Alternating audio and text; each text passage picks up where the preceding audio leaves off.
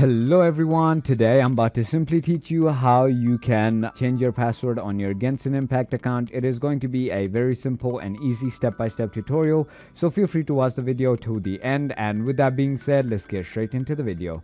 So first of all, simply go ahead into your Genshin Impact account on mihoyo.com or genshin.mihoyo.com, as you can see, as I've done. If you already don't know how to, go ahead and sign up and make a account and log in into your Genshin Impact account. I have already made a video on that. So simply once you have done that, you're going to be on this page where on the top right is going to be your email or your username right over here.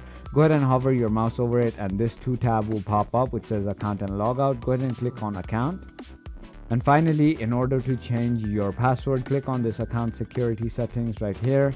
And then basically on change password, click on switch right over here. And then a verification code should be sent to your email. So simply click on send code and then drag this puzzle to this empty gap right over here, as you can see, like that. And basically once you have done that on your Gmail account, a code will be sent by mihoyo or Genshin Impact.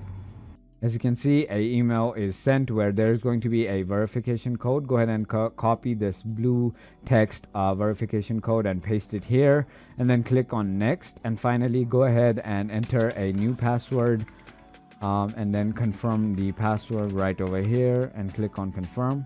And congratulations, you have successfully changed your Genshin Impact account's password. So if you thought this video was informational, feel free to hit that subscribe button, hit that like button, and thank you for watching.